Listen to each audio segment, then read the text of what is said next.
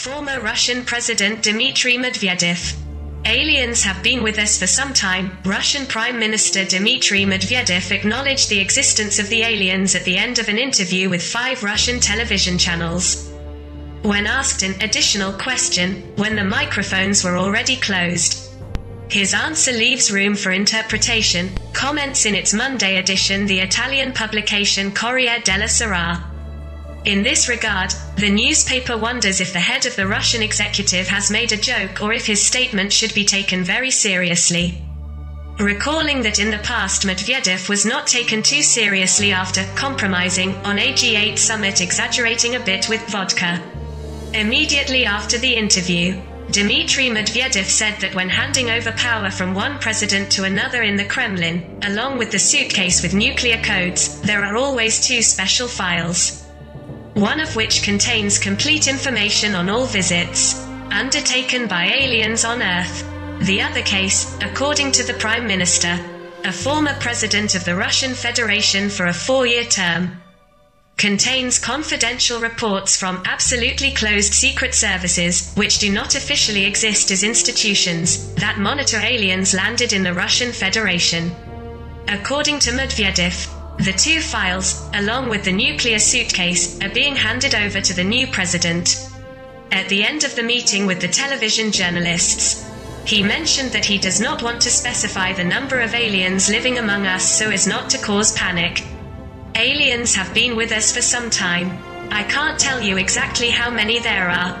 We can't talk about it without panicking, but if you watch Men in Black, you will understand that this is a reality, Medvedev was quoted as saying by Corriere della Sera.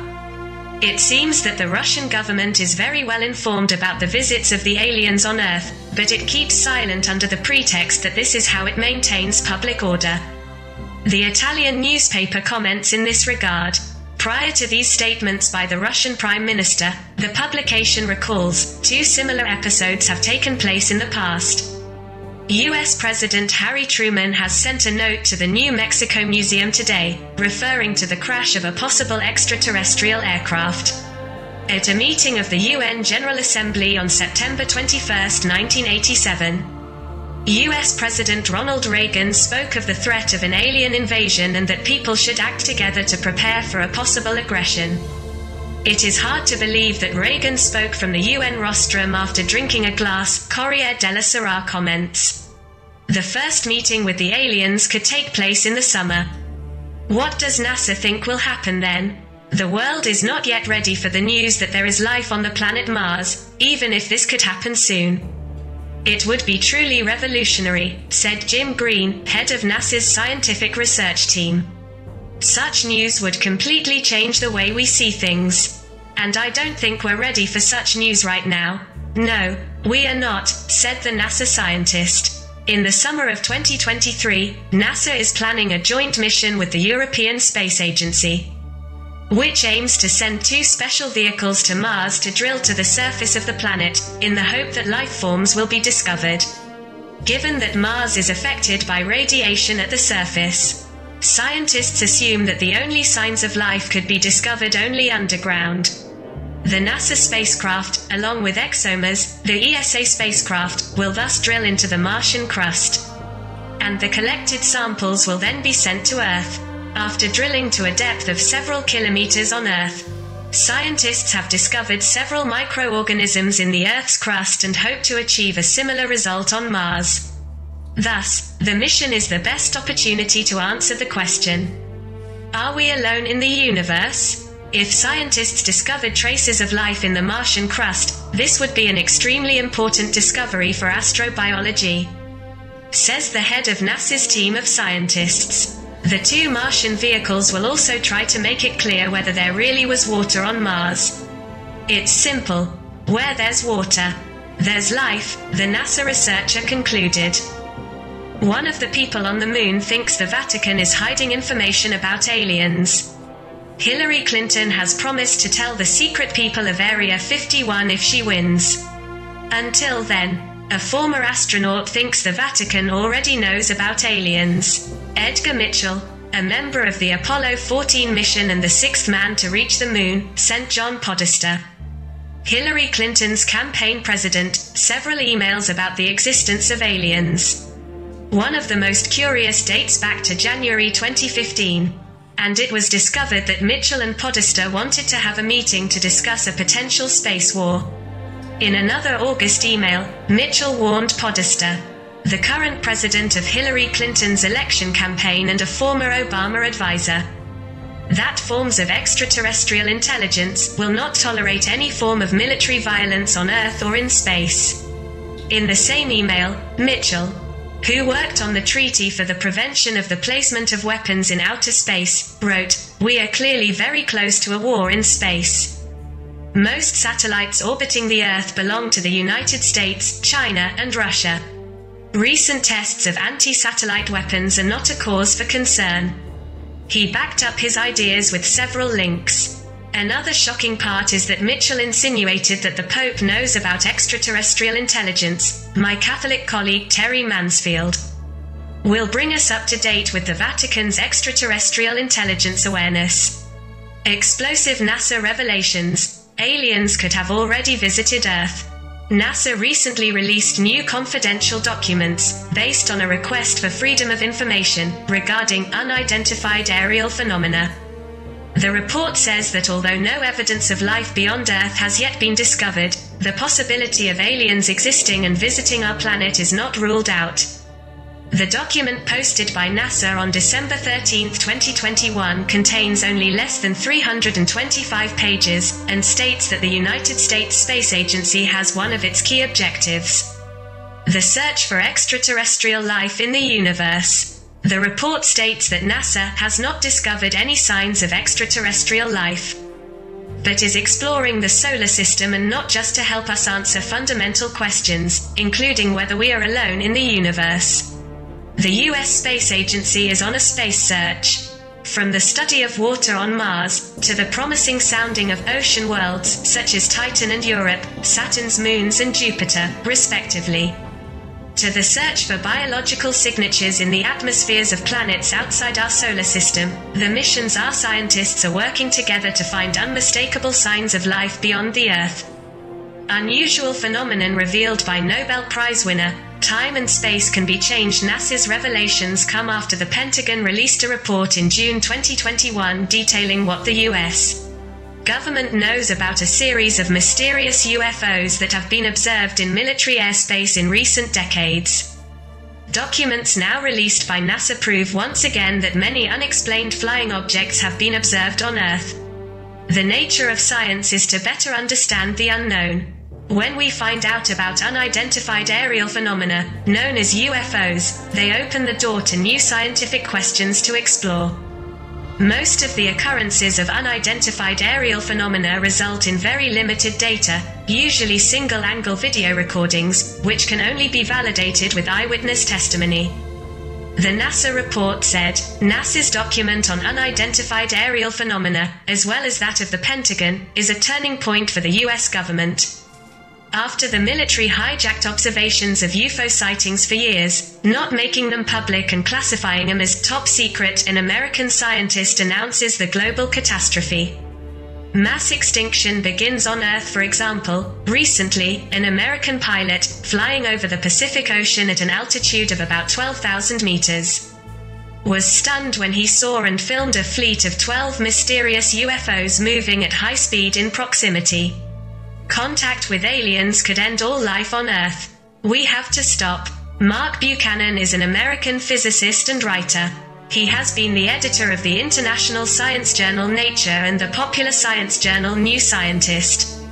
He has been invited to write articles for the New York Times and currently writes a monthly column for the journal Nature Physics. An editorial in the Washington Post raises the issue of contact with an extraterrestrial civilization. In April 2020, the Department of Defense released videos recorded by infrared cameras on U.S. Navy aircraft documenting aircraft encounters with a variety of unidentified air phenomena. The pilots reported seeing objects flying across the sky at hypersonic speeds and changing direction almost instantly, capabilities far beyond those of any known aircraft. What did the pilots see? Bizarre atmospheric phenomena, alien spacecraft, something else? Several government institutions have investigated the events, partly motivated by concerns that opponents such as Russia or China could have made spectacular technological progress. And by the end of this month, the government intends to publish a report revealing what they know. It seems that the government will say that there is no evidence of extraterrestrial activity, but that the incidents remain unexplained. However, there is a chance that we will all be grateful that we do not yet have any evidence of contact with extraterrestrial civilizations. Trying to communicate with aliens, if any, could be extremely dangerous to us. We need to know if it is wise, or safe, and how to handle such trials in an organized way. It is a subject of profound importance to the entire planet. For 60 years, scientists have been searching with radio telescopes, listening for possible signals from other civilizations on planets orbiting distant stars. These efforts have been largely organized by the SETI Institute in California. The acronym stands for Search for Extraterrestrial Intelligence, and have so far been unsuccessful.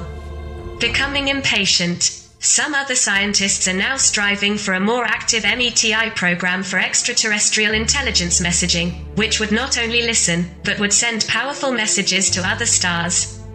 Seeking to make contact, the search for aliens has reached a stage of technological sophistication and associated risks, which requires strict regulation at national and international level. Without supervision, even a single person, with access to powerful transmission technology, could take action that affects the future of the entire planet. The military continues to encounter UFOs. Why doesn't the Pentagon care? This is because any alien we meet in the end will probably be much more technologically advanced than we are, for one simple reason. Most of the stars in our galaxy are much older than the Sun. If civilizations occur quite frequently on some planets, then there should be many civilizations in our galaxy millions of years older than ours. Many of them would probably have taken significant steps to begin exploring and possibly colonizing the galaxy. Therefore, it is a deep mystery, known as the Fermi paradox, after the Italian physicist Enrico Fermi, why we have not seen such aliens yet. Many solutions to the paradox have been proposed, including the idea that all civilizations, once sufficient technological capacity is reached, will eventually be destroyed. Or maybe the aliens are so alien and, unlike humans, we just can't interact with them. More alarming is the possibility that extraterrestrial civilizations will stay out of touch. Because I know something, the transmission of signals is catastrophic. Our history on Earth has given us many examples of what can happen when civilizations with unequal technology meet, in general. The most technologically advanced have destroyed or enslaved each other. A cosmic version of this reality could have persuaded many extraterrestrial civilizations to remain silent. Exposing yourself is an invitation to be plundered and devoured. Douglas Verkoch of METI International claims that it is unrealistic to worry about the danger of an alien invasion. After all, we've been sending radio and television broadcasts into space for a century, and a much more advanced civilization than ours has probably already detected them. If he wanted to invade, he would have already done so. He also argues that in the risk assessment, it is important not only to take into account the risk arising from taking action, but also not to include that action. Our world is facing a range of potential threats, including global warming and environmental destabilization. And it is possible that more advanced civilizations have already faced these problems and found solutions. If we do not send signals, writes Verkoch, we risk missing the guidelines that could increase the sustainability of our own civilization.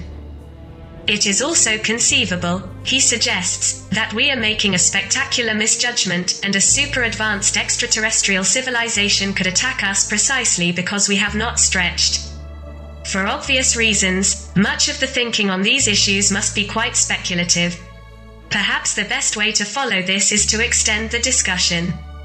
If all of humanity is exposed to the possible consequences of trying to contact extraterrestrial civilizations, then more people should be involved in making decisions about what is wise and what is not. It should not be left to a few radio astronomers. A new frontier opens up in search of extraterrestrial life. A critic of the idea of proactively reaching out to aliens, astronomer John Gertz of SETI, has developed proposals to move to a more inclusive public consideration of these activities. What we need, he suggests, are international laws and treaties to govern more explicit attempts at contact. Without broad prior agreement from globally representative bodies, says Gertz, contacting aliens should be considered a reckless endangerment of all mankind and should be strictly prohibited with criminal consequences. Probably exercised nationally or administered by the International Court of Justice in The Hague, there are currently no such bans. Some informal protocols for interacting with extraterrestrial civilizations have been adopted by researchers involved in SETI, but these are far from legally binding government regulations. This is mainly due to the fact that, so far, talking about meeting or contacting aliens has seemed largely speculative, if not a little disturbed, despite the apparent scientific plausibility of such an event. We don't know if there are aliens. They could be friendly, it may not be. Given the potential risks involved in trying to make contact, it might be safer and wiser to wait. We can always contact later, and in the meantime, our passive listening skills are rapidly becoming stronger. Personally, all this makes me insensitive to any experiment in contacting other civilizations. Why take cosmic risks when we may have a much safer way to discover them if they are there?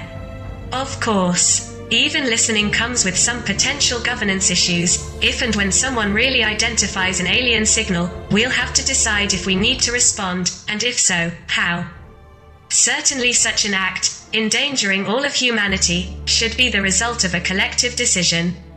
But there is no mechanism to encourage this now. Any individual or nation could take the human answer into its own hands. Both ways, listening to aliens or trying to appeal to them, have reached the stage where they need a wider public discussion. With an eye on the development of sensitive regulations, this will require the efforts of leaders of many nations, probably coordinated through the United Nations or a similar international body. It should happen now, or soon, before it's too late.